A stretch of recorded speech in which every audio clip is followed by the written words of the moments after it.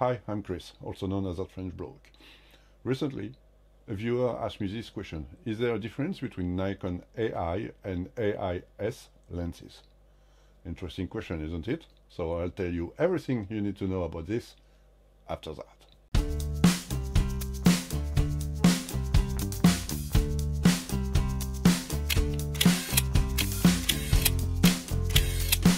First, I'd like to thank Anash Basen, sorry if I didn't pronounce your name properly, about this interesting question. Is there a difference between Nikon AI and Nikon AI lenses? The short answer is yes. But this requires a longer answer, and when we develop it, the answer might change a bit. So I warn you, this is about to get technical. The obvious answer to that question is that there is a difference between the two types of lenses in how the aperture is actuated. But to understand more about it, we need to look at how the lenses are working and what is happening when you're taking a picture. To see the difference in details, I've got two Nikon 50mm lenses with me.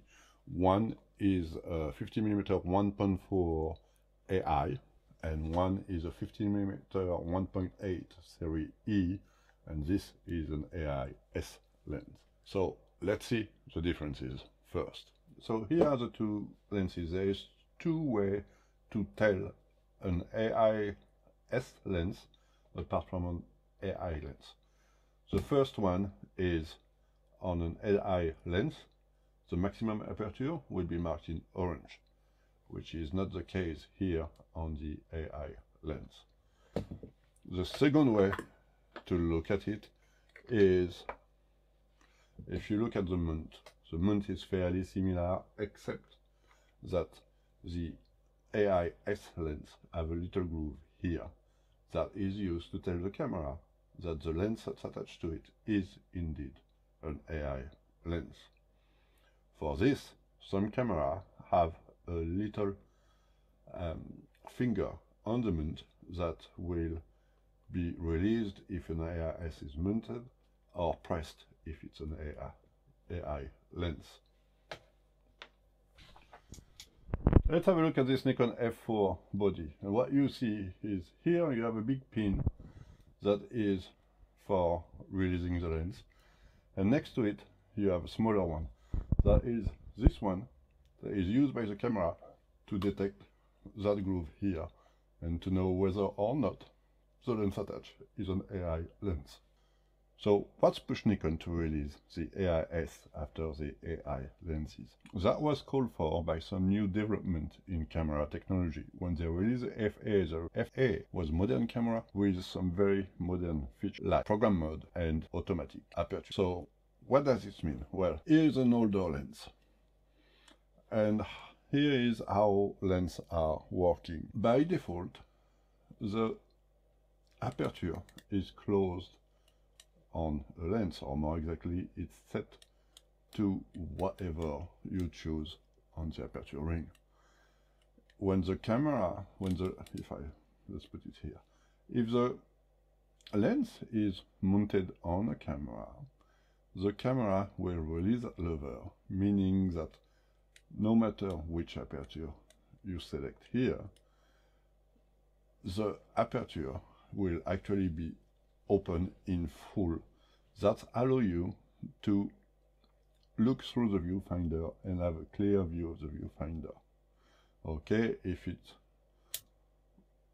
didn't do that, when you close the aperture, the picture in the viewfinder will get darker and darker to the point of making it hard to compose your image. Some older lenses did that, and that is why some lenses, including the early Nikon F lenses, have auto marked on the front. This auto means that the lens, the camera, will automatically close the aperture only when it's needed, and you will have the full amount of light going through when you're composing your picture. That was the auto mean.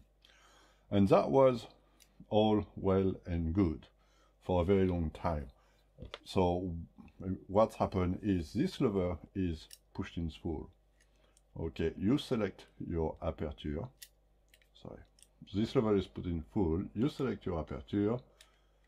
it doesn't change, but when the camera is about to take the picture, it will release this lever that will close the aperture down to your selected aperture. The picture is taken, and then this is open again so that you can carry on composing for the next picture.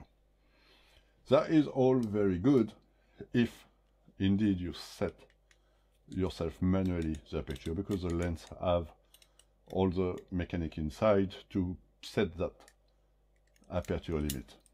But if you are on an automatic mode like speed priority or program, where it's the camera itself that have to set the aperture, then you are in trouble, because the camera will not know which position of this lever will correspond to your desired aperture, or to its desired aperture, I should say.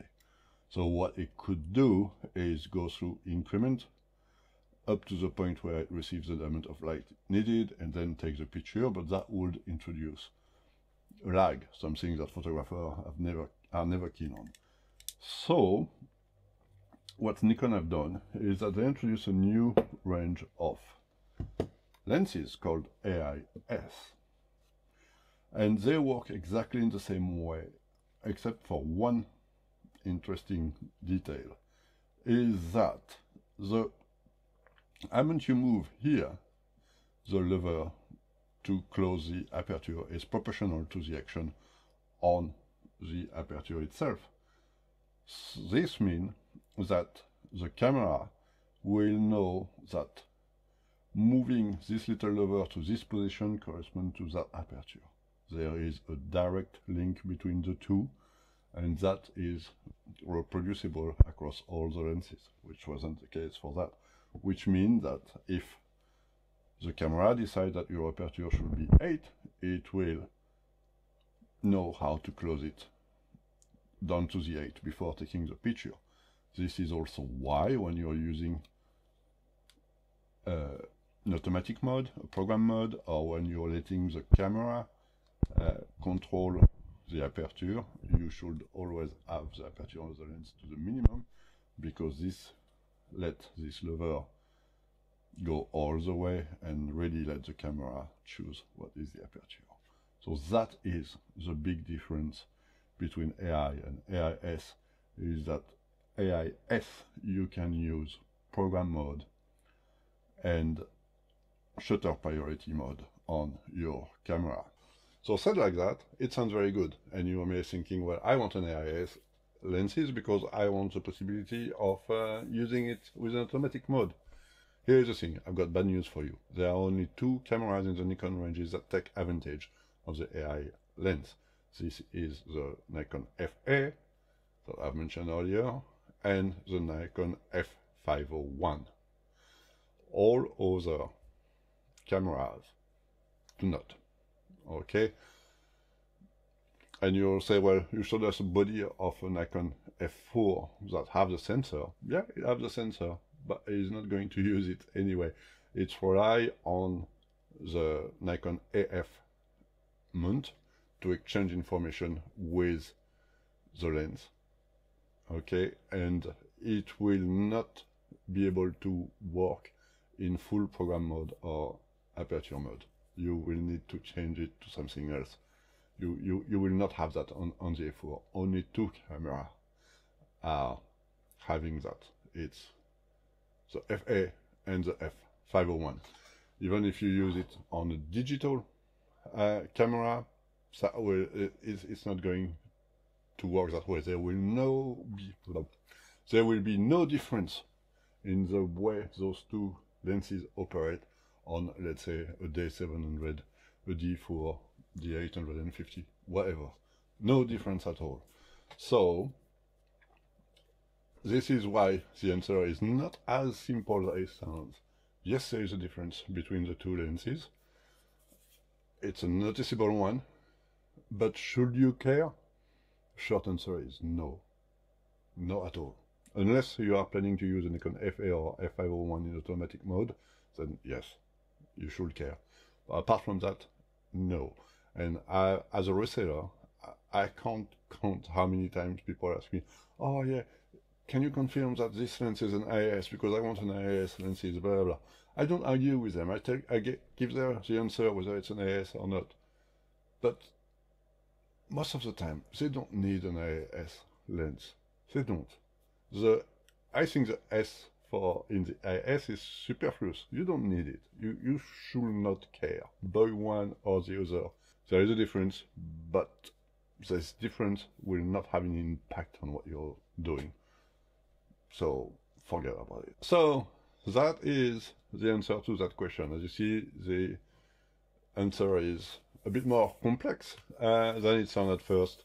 And it's quite interesting to see how people are in their mind focused on one type of lens because they think it's better when in actual fact it's not at all.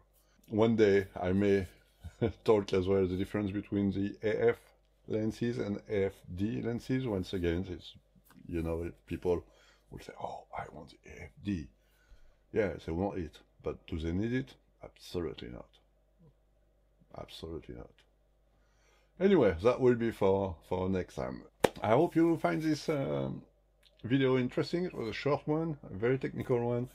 If you did find it interesting, don't forget to like the video, to subscribe to my channel for more interesting videos, I hope. And I'll see you next time.